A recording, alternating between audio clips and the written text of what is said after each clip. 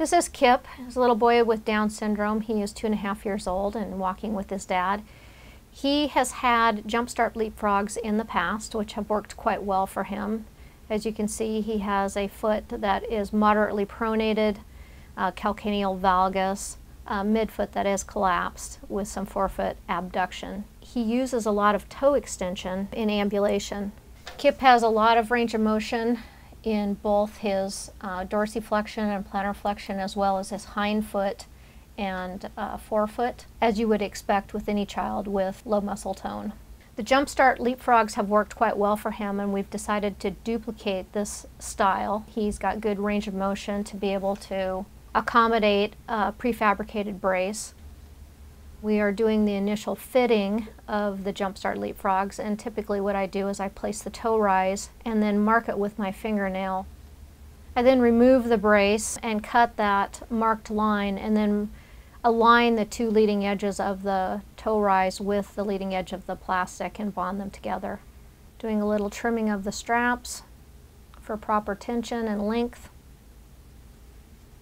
We wanted to show Kip walking with the orthosis without shoes just to see the alignment of the hind foot. He's got good vertical alignment of the hind foot, and you can also tell that he has nice control of his forefoot. He brought in a pair of shoes, and we're removing the insole and then just nip the two corners of the JumpStart to match the insole. It will then go in easier and it will prevent the shoe from being cut. And here he is walking with shoes and braces. He's walking, he's quite comfortable with these orthoses. They're not limiting his mobility at all. He's able to walk in a normal fashion. He gets a good heel strike, foot flat, and toe roll off. So here Kip is standing. On the left, he's standing without his shoes and socks on. You can see the alignment prior to bracing with the hind foot in a everted position.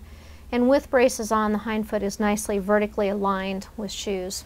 And then looking at the picture from the frontal view, he's got a lot more external rotation of the legs and also valgus at the knees.